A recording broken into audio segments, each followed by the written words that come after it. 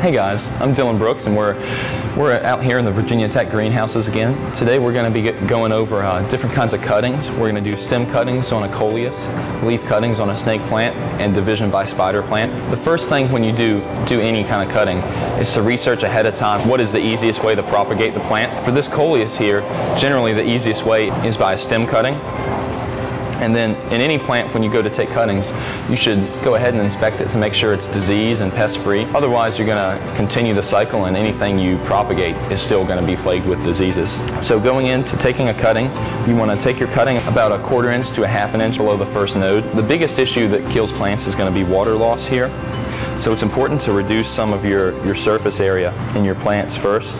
This is going to let it lose less water and be able to stay alive long enough to root. And after that, it's crucial to use a kind of rooting hormone for your plant. In this, we're using indolic 3-butanic acid. It's a relatively low strength, but again, research ahead of time so you know what sort of strength or what type of hormone to use. Read carefully any instructions so you know how to best use it. With your rooting hormone, you never want to dip it out of the container. Always pour it into a second tray or a small cup so that you don't contaminate the whole container. But for this, all it is you dip it in water to wet it, dip it in a little of the hormone. You should have a moist media prepared and some 6-packs. And all it is to it is stick it about 1/2 inch deep, mist it, and put it under a tray or cover if you have it to help reduce any water loss that's there. Next, we're going to be taking cuttings off of our snake plant here. For this, we're going to be doing a leaf cutting. So just go and cut at the very bottom of your leaf. And the one important thing to note when you are taking these cuttings is I always like to cut a notch in the bottom, like an arrow pointing downward, because otherwise it's difficult to know which side is up.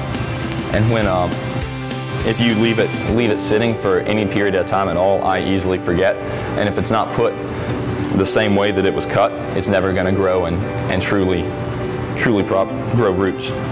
So making those incisions are key, just to know which way is down. And after that, I like to take them, and we're going to use the same hormone again, of relatively low strength. Dip it in water in the hormone, and then we're just going to make a little pre-formed hole for it. Stick our cuttings in, and be sure to gently pack around it. And afterwards, we mist, put it under a cover, and then we're ready to go. And next we're going to be doing a spider plant, which is propagation by runners. This is one of the easiest and most self-explanatory cuttings to make. But on a spider plant like this, it has runners with pre-formed roots on it. So we'll go ahead and cut one of those off, and you can see on the bottom it already has pre-formed roots. It's ready to go. So this, I would just take just a little bit of hormone on the end of it. Give it a little hole, cover it back up. And this is it's going to be one of your quickest things to root, simply because it already has the preformed roots on it. But then after that, just mist it, and you're ready to go.